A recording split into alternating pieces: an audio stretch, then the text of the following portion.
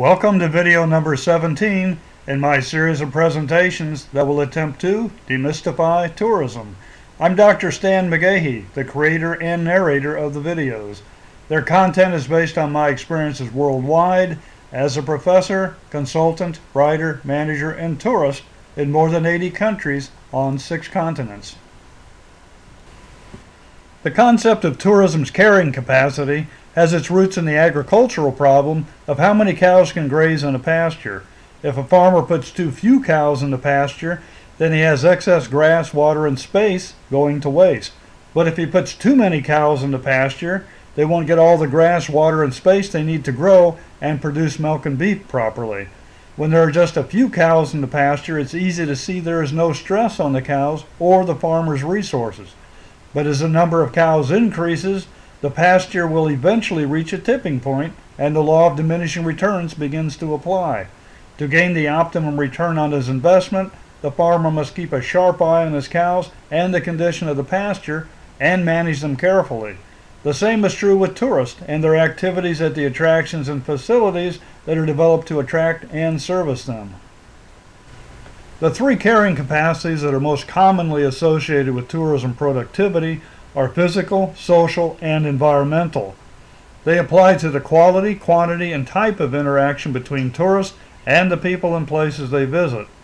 The carrying capacity of a destination is the total of the carrying capacities of its various attractions, facilities, and infrastructure.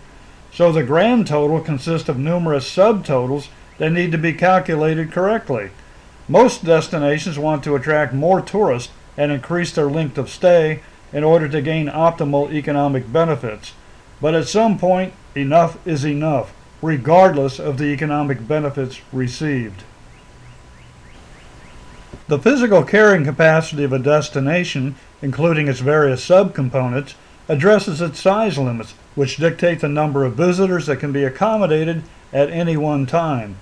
Examples are size of a beach for sunbathers, number of ski lifts on a mountain, parking lot spaces for tour buses, number of hotel rooms and restaurant seats, and number of tickets that can be sold to a concert or sporting event.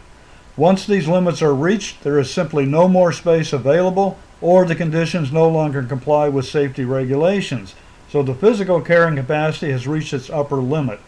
In this regard, the physical carrying capacity also serves as a visitor management tool. A destination's social carrying capacity concerns both tourists and locals. For tourists, it's the number of visitors an area can accommodate before it gets too crowded for a specific activity and the satisfaction level drops. For locals, it's the number of tourists a destination can absorb before they begin to overwhelm and adversely affect the local culture. For each group, there is a critical balance that needs to be identified and not exceeded. Ideally, the lower of the 2 numbers would be the standard used. The environmental carrying capacity is also commonly referred to as the ecological or biological carrying capacity.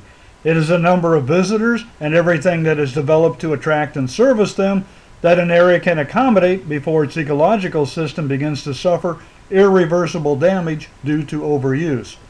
All industries have impacts, so sometimes the question becomes, would you rather have a new chemical factory in your community or an all-inclusive resort? To avoid exceeding the environmental carrying capacity, it's important to establish indicators, monitor variances, and make the necessary operational changes to adjust a destination's ecological footprint. Determining the carrying capacity for a destination involves many factors, including the individual characteristics of a destination.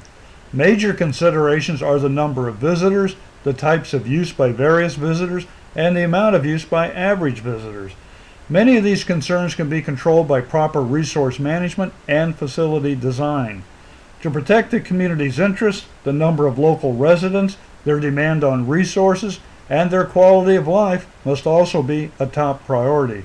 Carrying capacities are fluid, so whenever any of the many variables involved in determining the carrying capacity changes, the entire area's carrying capacity experiences a corresponding change.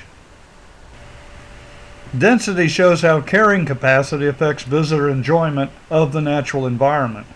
With a density of 1 person per square kilometer, a visitor will enjoy a near pristine environment. At 10 persons per square kilometer, a visitor is less likely to be alone or see wildlife. At 100 persons per square kilometer, the area will be devoid of most wildlife and suffer from pollution and ecological damage. At 1,000 persons per square kilometer, the natural environment becomes overwhelmed by people and takes on the characteristics of a city, with the need for ranger patrols and trash removal services. Tourism planning must address the scale of tourism that is desirable within the local culture and environment.